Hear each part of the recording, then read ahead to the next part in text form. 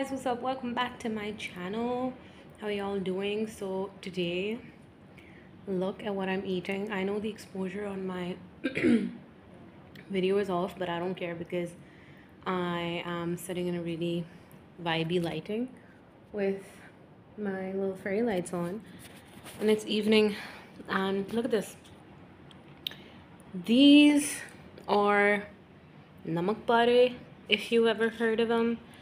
It's a desi snack, but I love sprinkling. I say it like I've been doing it all my life. I haven't. I was just really tired and I'm having a splitting headache. So I didn't have the energy to eat other food. But look at this. I sprinkled some sugar on it. And they're so good because I think they're made like with just salt. It's basically just like fried crackers, but with sugar on it, like just crystallized sugar on top. It's so bomb. I have an idea, like a food concoction.